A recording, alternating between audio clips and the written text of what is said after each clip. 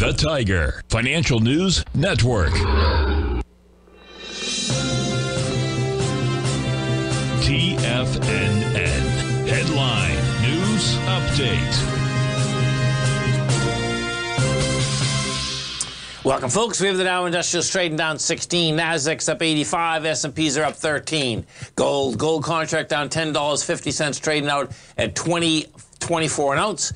We have silver up 3 cents, $25.07 an ounce. Light sweet crude up 2 cents, $80.63 a barrel. Notes and bonds. A 10-year note down 2 ticks, trading 116.16. The 30-year off one at 134.03 in King Dollar. King Dollar down 19 ticks at 101.833. Euro at 109. Yen at 131. The British pound at 124 to 1 U.S. dollar. We get over and take a look at the SPY first, folks. You're going to get a rejection of lower price. You're probably going to do a small ABC up here, because the bottom line is that you can see we pulled back with lighter volume. I suspect that this 418 wants to get hit. And when you actually do the numbers on this, bottom line is that we take out this 411, and it's going to be easy to take out next week. You're going to get 418. It's the same number, so I suspect that's where we're going to go. We take a look at the NDX 100, same type of setup. The NDX looks like it's setting up a small ABC up also. You rejected lower price out here today at 312.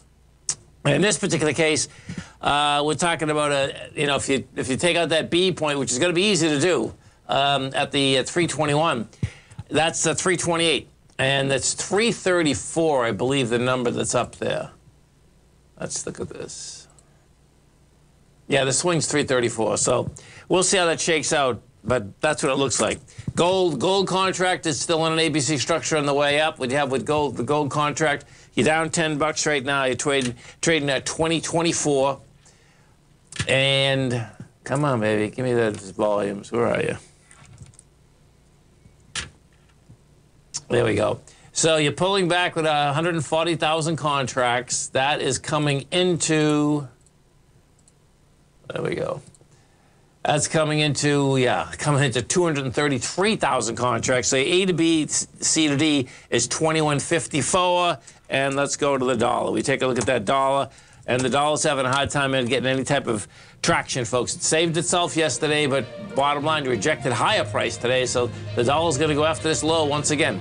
Stay right there, folks. We're coming right back, and I'm going to have our man, Mr. Tim Ord, coming up at 3:20 today. Stay right there, folks.